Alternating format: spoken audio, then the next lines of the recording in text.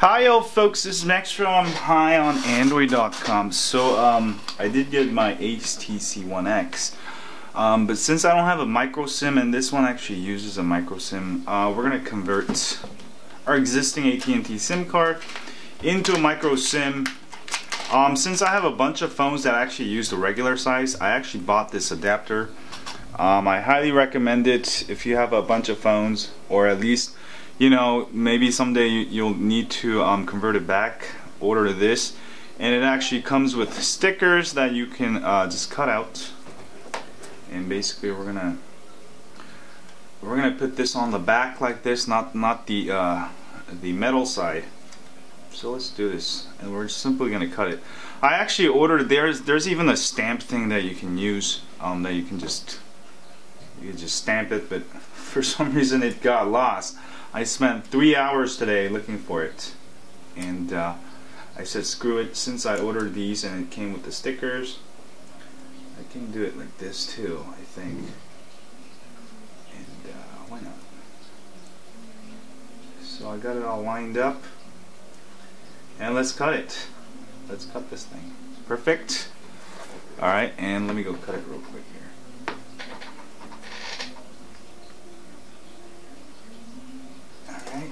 Start with the side right there, and then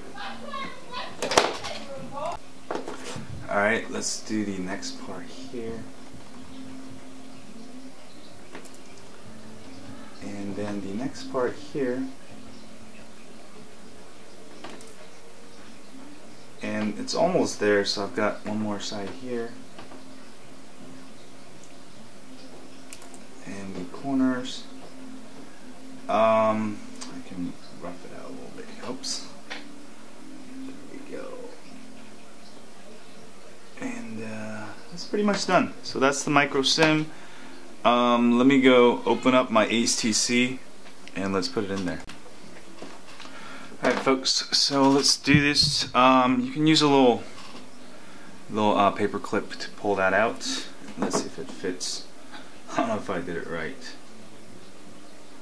It doesn't fit all the way. I didn't cut it all the way exactly. So let me try to cut it exactly there. A little bit more here.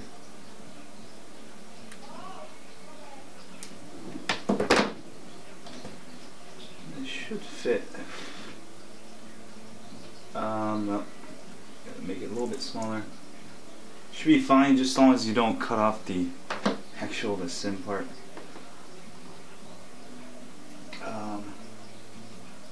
There is a stamp for this, which probably works better. You can just clip it. I have links on this video description also, and there we go. Well, it almost fits. The top part is a little bit too thick. There's also schematics you can download online, print it out, stick it on there. But definitely now it fits. Almost. Pretty much fits, yeah. Alright. So let me load up my phone and see if it works. There you go. And there we go. Let's power it on. Oops. I had it all powered up. You might want to power off your phone before you insert it. And that's pretty much it, and I should be able to use it for my other phone back there. I'll leave this in my Galaxy Note here.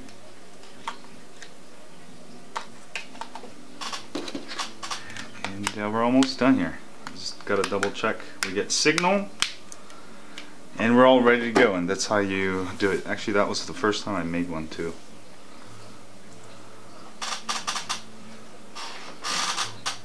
It's almost there, is it? There we go.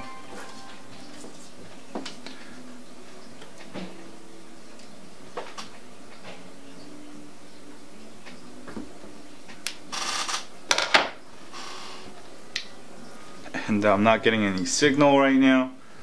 Let's see. Give it a second here. Did that not work? Uh-oh.